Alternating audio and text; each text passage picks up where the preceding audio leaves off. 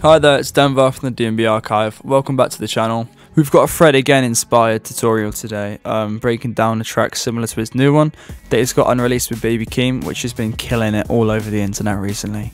The track is very simple, so this will be a kind of short video today. Kind of includes four main elements, which is the plucky, atmospheric, the melodics, the vocals, the short stabby drums, and the flowing bass line. This differs to a lot of Fred Again's tracks, as he kind of tends to stem from house and garage, but this is an exciting one today, so I can't wait to break this one down for you. I hope you enjoy.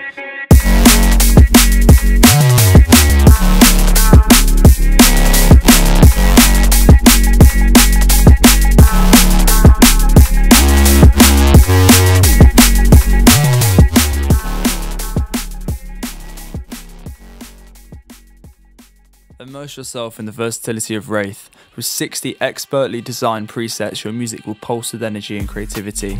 And guess what? It's only yours for £15. Whether you're into liquid, neurofunk or jungle, Wraith has you covered. From captivating pads to earth-shaking basses, we've curated sounds that will make your tracks truly exceptional. All of the presets used today will also be included in that pack. So yeah, go check it out. Cheers, enjoy the video, guys. First, we've got the drums, which I've kept very simple, because Fred again likes to keep them very simple. I just have like a sharp, like stabby kick, a bit of like a trappy snare it sounds like, so I'll play what I've got.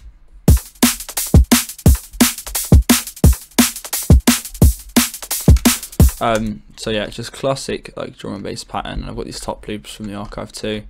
Some sidechain prepped, ready for when I've got the bass. I'll show you quickly what I've got on the drum bus, because I've compressed pretty heavily.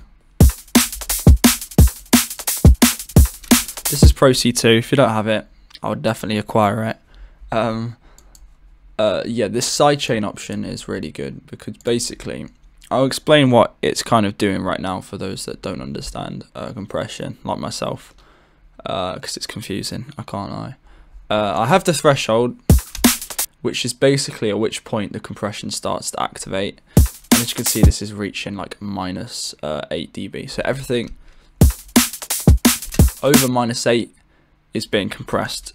Then we move on to the ratio, which is how much it's being compressed by, and we currently have a basically 2:1 ratio, which isn't massive, but for a bus compression, that's plenty. I tend to keep it under 2. Same with the master, I try to keep it under 2, so we're not compressing it too much, but we're kind of like gluing it together a bit. I've got the style on here of bus, because I think it emulates the SSL bus compressor. I think it does anyway, I'm not too sure, but it always sounds really good. I have the attack pretty slow, which means basically it's how fast the compression activates once a snare or a kick triggers the compression. So I hit, and then it tells you here it's got 75 milliseconds till the compression activates. So that kick will hit, first initial transients will stab through, then the compression will bring it straight back down again. Basically we're making it like all the transients of the drums like sharper and stab through, and the release is kind of one of those things that you can mess around with. But the faster it is, the kind of more hats you hear in it and the jumping around. The slower it is, the more pumping effect there is, and the little elements in the back, like the hats and stuff, are more smoothed out. I'll play it and kind of show you what I mean. So if I compress the hell out of it, you can hear those transients still stabbing through. If I put it here, with the fast release, you can hear now all these hats are almost as loud as everything else. If I've got it here, they're still just tucked into those drums. The kick and snare are still overpowering. So it's obviously tasteful. There we go. I'm going to put the threshold back up. It's a good way to listen to it if it's really compressed. You kind of hear what you want it to be doing. That sits really nicely in my opinion. I want to smooth it out a bit with a release, attack. a bit better around the area. But yeah, that's basic drum compression. You can use parallel. I haven't in this case. I've only got one. I then have a saturation knob on the end here. Only saturating it to 0.6. But as you can hear with all Fred's mixes, they're very bright and clean, which also is really important when you're playing out live. You want everything to shine through and have that kind of effect, like, I don't know how to describe it, but as professional as possible, keeping everything bright and clean and energetic, like with this saturation we're doing here. Really kind of brings it out. Don't want too much, obviously. Yeah, that sits perfect. But that's what we have so far for the drums. Very simple. Yeah, into the next step.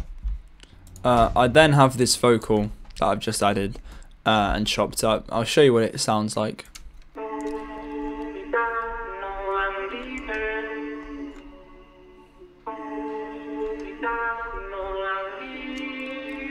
And then I've chopped this up, so it sounds like this now.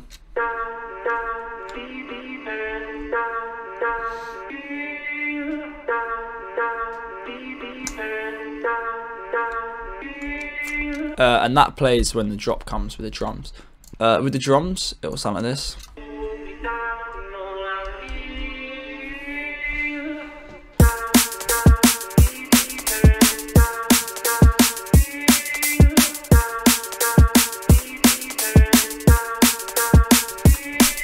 Might sound slightly random right now, but trust the process. We've got the bass coming through next. So I have now got a bit of a drop and build up going. So I'll play this out quickly to you.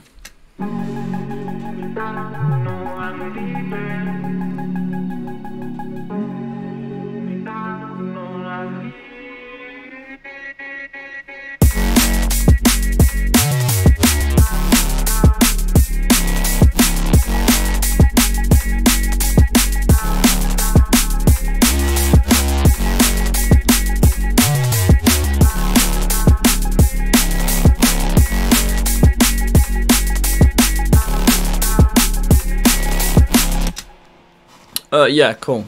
So I'll first get into I'll start with the melodics.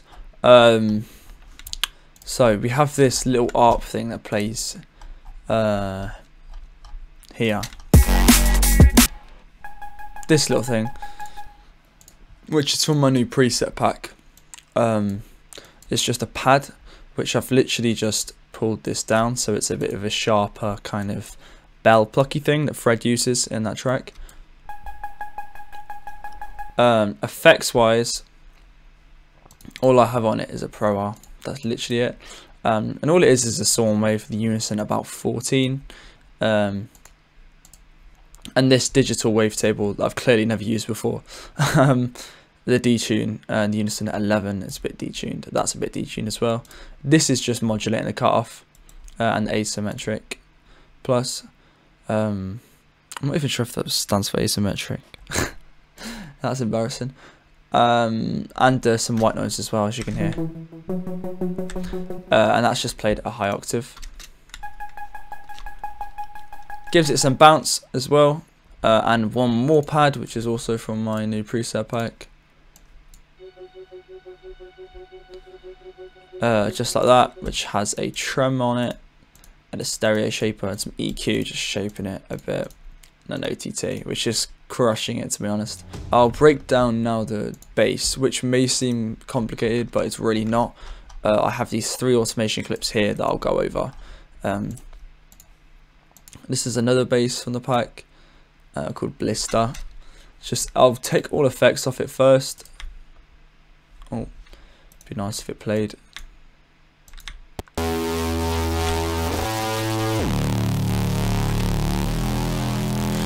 Kind of a simple respace. This is what it looks like. Just one sine wave, FM from B. A basic mini. Minus 2 octaves. Band Plus has been modulated, and so is the wavetable. I have a comb filter on it as well. Effects wise, some distortion, some flanger, basic compression, and a little peak EQ there. with some white noise. And this porter, which is up on always, so it slides with the notes.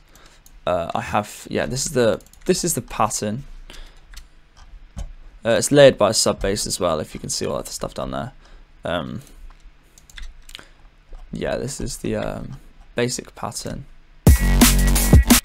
So I've separated this high slide down to another one which is just this porter turned off, so it doesn't slide, it just plays out with zero attack or anything.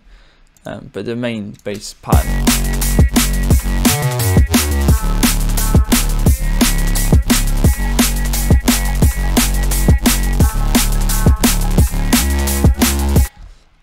Effects wise, which is a lot of the sound itself.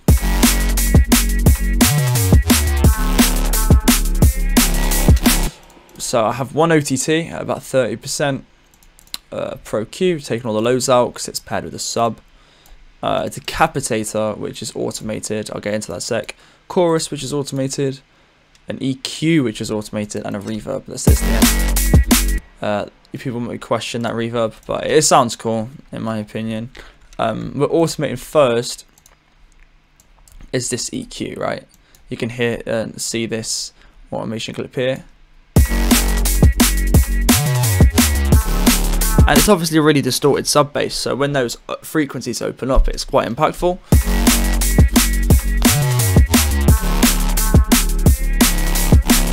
To activate that, all we have to do is drag this little knob here, go up to this knob, press right click on that, and then create automation clip, and then I've just drawn this in. Second one we have here is this decapitator that I'm just automating a mix of. This is just distorting it even more. I'll turn this tone up bright so there's a bit more crispiness in it, which I like. Last automation is this chorus, which doesn't do too much, but it just sits there.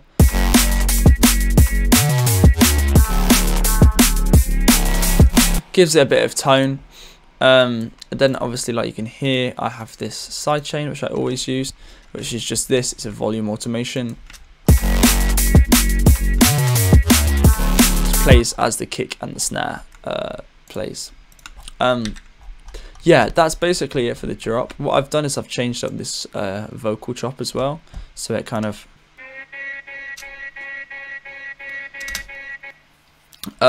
replays that port like it does in the Fred's tune. But yeah, for effects on the vocal, I've actually also added this pan man, which goes from left to right really slowly. As you can hear it moving around. It's a really cool plugin. I definitely recommend using that. It just adds a lot to the track. Yeah, but that's pretty much it. That's pretty much the basics. I'm going to add some final touches to the intro and the drop. Do a subtle little master, and I'll be back in a sec. I'm going to play this out for you now. Obviously, we didn't have Baby Keem in a studio next to me, so it's not exactly turned out the same exactly. But we've worked with what we've got. Anyway, thanks for watching. I hope you guys learned something. This is an awesome track. I genuinely can't wait till it comes out. But yeah, enjoy.